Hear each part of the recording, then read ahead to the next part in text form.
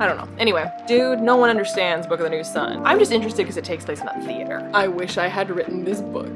That one. I'm sorry, Rachel, but I don't like her last name.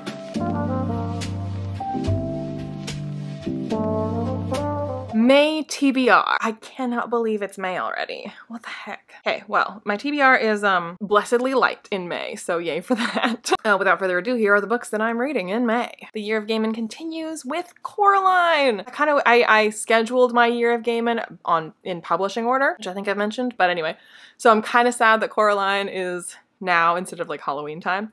But I think, no, Graveyard Book is also not in October. I think one of the short story collections is in October.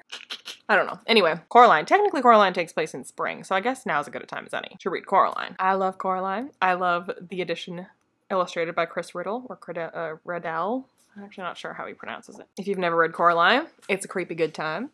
It is quite scary, so if you're thinking of this for your children, I would recommend reading it before you let your children read it, because it is shockingly dark for a children's book. I find it quite creepy, and I'm an adult. I love it. I think it's really good, but it is quite creepy. And it is also quite short. So I said my TBR this month is short. Not only is my TBR short, but like the books on it aren't super long either. So with one notable exception. So maybe it's just as well that the rest of my TBR is light. So anyway, Coraline. Next up, we are concluding the Book of the New Sun read along on my Patreon with Earth of the New Sun. I didn't know, I knew that this was kind of like tacked on, but I learned since from one of my patrons that the reason this was tacked on was because the publishers, Gene Wolfe's publishers, were like, dude, no one understands Book of the New Sun. You need to write a 5th book explaining yourself. So he wrote Earth of the New Sun, grudgingly, is my understanding of kind of what happened with that. So I'm interested / anxious about reading this because this wasn't really the author wanting to write this or to explain this.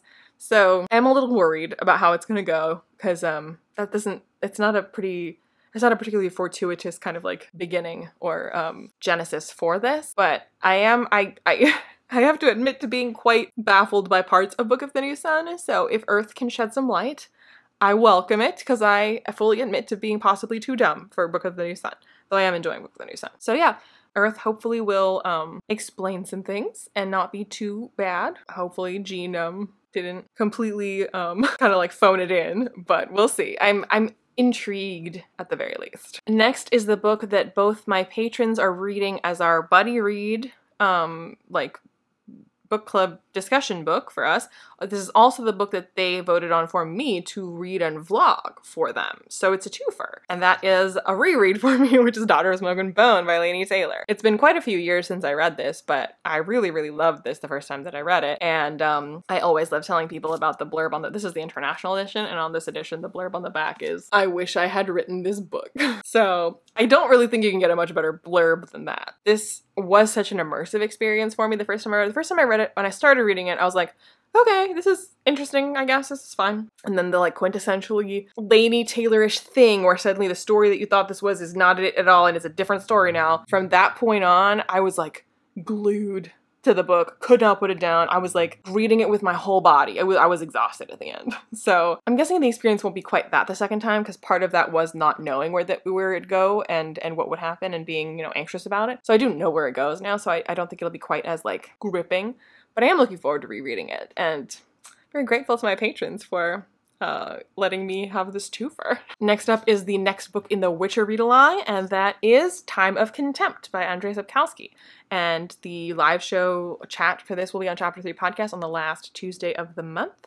The date is going to be the 30th, I think. So yeah, I'm very much looking forward to reading this, and I'm looking forward to chatting about it with Bethany on Chapter 3 podcast. Next up are my 2 Book of the Month Club books. First is my Book of the Month, and I chose The Only Survivors by Megan Miranda. I have actually started reading this already, and I'm not really liking it, but I also am quite confused by it. I think I need to start it over again. I think I missed something in the beginning, because either it's not well written or something about it has me lost right now. So I'm going to start over and see if that helps, because right now I'm kind of like, huh? But anyway, it's a thriller mystery, isolated close circle mystery, I believe. Or at the very least, it's a mystery. 7 hours in the past, 7 days in the present, 7 survivors remaining. Who would you save? Yeah, we'll see how it goes. Book of the month, we'll see. I'm actually much more excited about the add-on that I chose. I was actually considering skipping my box.